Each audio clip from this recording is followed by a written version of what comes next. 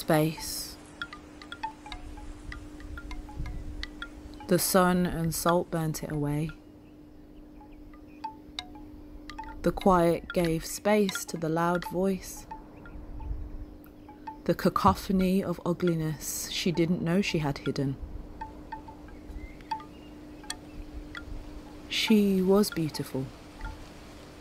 With enough smiling, she might convince fish in fish bowls.